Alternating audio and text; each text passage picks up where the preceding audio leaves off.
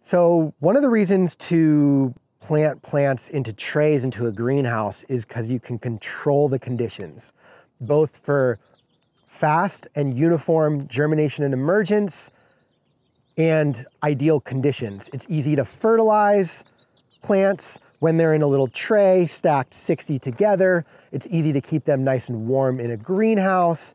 It's easier to do foliar feeds or baby them in any way that you want to baby them.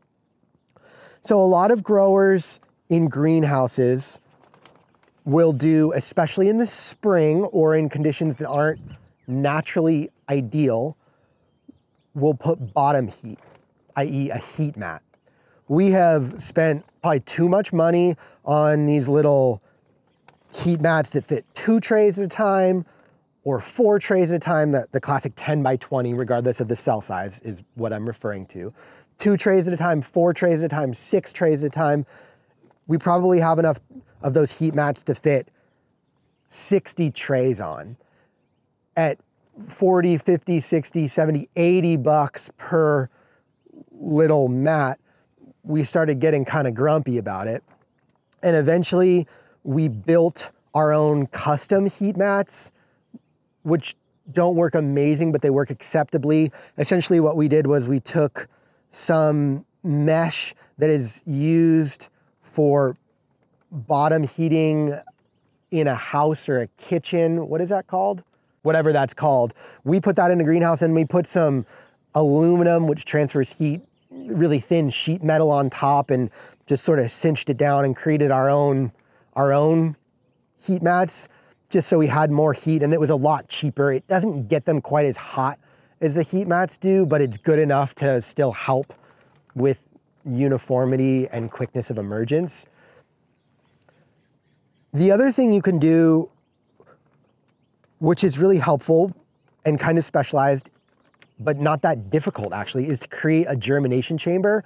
You can buy them, they're ridiculously expensive, or just make some version of your own. Essentially, it's just an insulated box with some shelving that will work for you and your trays. To fit the number of trays you need, to have the heat you need. You know, every crop has its own range of ideal conditions for germination and emergence. Peppers are the classical one that really like that heat.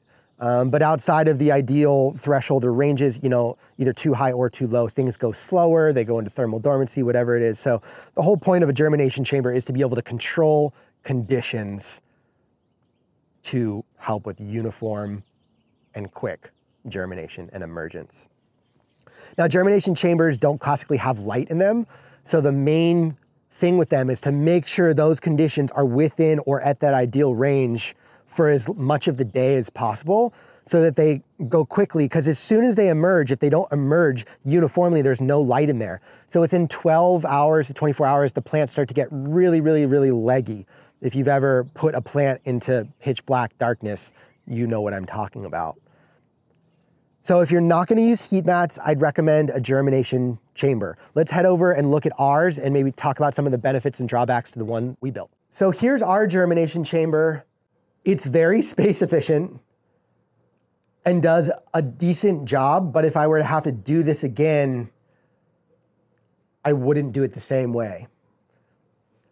This is set up to be able to fit 240 trays at a time, which is a lot for a 6 by 8 box essentially, or an 8 by 10, whatever it is exactly. And every layer is, you know, it's a custom built redwood rack with hog panel. We just cut the hog panel to size, put it in there, but then realized, we should have realized this before, that the trays don't slide very well. So we just used this really thin industrial plastic in here that's just set on top these. And the usability of that part of it is really easy. You just put the trays in and you slide them right in. However, the roof's not very high. So for an average size dude like me, I'm only 5'10", 5'11", it's not comfortable. So we try to get the shorter people in here for loading of trays. The other thing, you know, we just repurposed an old box truck. Ironically, this used to be our delivery box truck. And when the truck died, we harvested the bed off the back. And it's not well insulated, so it can get too hot on hot days in here, and on a cold spring night in March, even with, we don't have the heaters in here right now, but even with 2 heaters going, it's not gonna be in that ideal temperature. We did install insulation in here, but it was hard to get it uniform in here. They're just with the way the truck is set up, and we only installed, it looks like 1/4 inch or half inch insulation. So the things that I would do better would be to insulate it better and make it taller and make it so the aisles slightly wider too. But using what you've got, we always encourage farmers to do that. Use what you've got. This works. We use a couple fans in here for airflow. So we've got these heaters that are blowing hot air into here, but because of the way this is set up, it's hard to get great airflow in here. So we end up with pockets. And the pockets mean, once again, we're really wanting these things to germinate and emerge. Pretty much you're pulling them out of here within 72 hours. So if you've got a cold pocket that's 8, 10 degrees cooler, that one might be 12 hours behind, which means the plants are getting leggy, or you're having to pull out things in stages, which is fine. That's what we end up doing, is we'll go in twice a day and pull things out during that kind of critical 3rd, 4th day. For someone who's smaller, once again, just doing an acre, I think I'd probably just buy the heat mats. We ended up doing this, we use this for vegetables, we use this for hemp stuff. We've used this, when the greenhouse is jam-packed full of starts. And the greenhouse can fit 80, 100, maybe 800 trays, and this can fit another 230. So in this little tiny space, when the greenhouse is packed full, it provides you 3 days of buffer for greenhouse bench space. So it also is an addition or an arm of the greenhouse, if you will, just in terms of space when things get packed full. One of the last things to consider when controlling conditions in the greenhouse is how much light or heat your plants are getting, both during germination and emergence and after. We have these pieces of shade cloth over a portion of the greenhouse, specifically the portion of the greenhouse with germinating plants, since we're not using the germination chamber right now. And that keeps the plants that are germinating, especially during the day, within a better range for their ideal conditions for germination. Most trays that we grow in and that commercial growers are in are black. There are some white styrofoam options, speedling trays, which work fine and better in terms of not retaining as much heat. But essentially the problem that this is trying to solve is black trays absorb heat and heat up soil. I've stuck a little thermometer into soil on a 80-degree day, great conditions outside, and the soil is 104 degrees in seeds that haven't emerged yet. And for seedlings that just have emerged, same thing, 104 degrees, even with the soil being uniformly wet. And that creates a problem of thermal dormancy. Thermal dormancy is when the seed gets too hot and goes dormant and doesn't germinate and doesn't emerge. So ideal conditions for most seeds, broadly speaking, are 70 to 85 degrees for emergence. Below 70 degrees, some things like brassicas, broccoli, cauliflower, kale do fine still at 65 degrees. We'll do fine at 75 degrees as well. Other things like peppers and tomatoes, you'll see a 90% reduction. With the cannabis and hemp, it seems like they really like that 75 to 80 degree window. They like it to be consistent. Ideally, it's that, those temperatures in the nighttime as well, as we talked about with the germ chamber.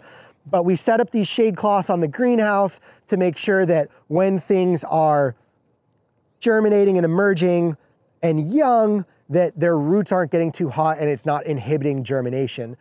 We probably made a mistake with the type of shade cloth we bought. It's a little bit too dark, i.e. it doesn't let quite enough light through. So pretty quickly, plants will get leggy So we try to put them, on the cusp of the shade cloth, or it's really easy. It takes about 2 minutes to kind of scoot it on and scoot it off. That's with one person. So sometimes we'll give them the morning and the afternoon. We don't want to micromanage our greenhouse too much, but during the season when we're germinating a lot of plants, sometimes it just takes a little extra care, an extra 10 minutes a day to give them some more ideal conditions.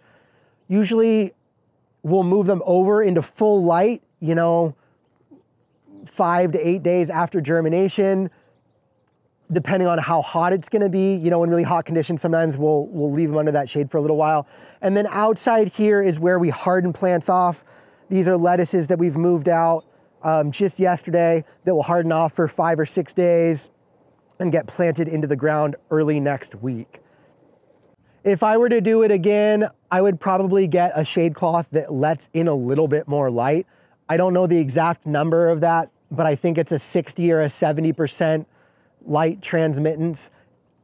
I'd probably get an 80 or a 90. It's just not creating quite as much shade. It's gonna keep things a little bit warmer underneath the shade cloth, but also you could grow for longer underneath it without the plants getting so leggy. Whatever it is, shade cloth is an important part during peak season of a greenhouse. In the past, sometimes we'd fully remove our plastic just because we didn't actually want the extra heat for, say, June, July, August, and only grow under shade cloth. And then from shade cloth, we'd move them over still so they weren't under shade cloth at some point, but they'd just be under direct sunlight, hardening off or growing not under plastic as soon as they got moved out from under the shade cloth. You can figure out, based on wind, potential rain, how hot it gets in the greenhouse and your potential for airflow, all these factors considered, how much of your greenhouse you want shade cloth or plastic. And, on this one, it would be harder to remove the plastic, so we just leave it on and make do with it. Just to review, in propagation, we do plants in a greenhouse so that we can control conditions, give them the best little life they can while they're young, and transition them into the field ready to grow exponentially in the soil.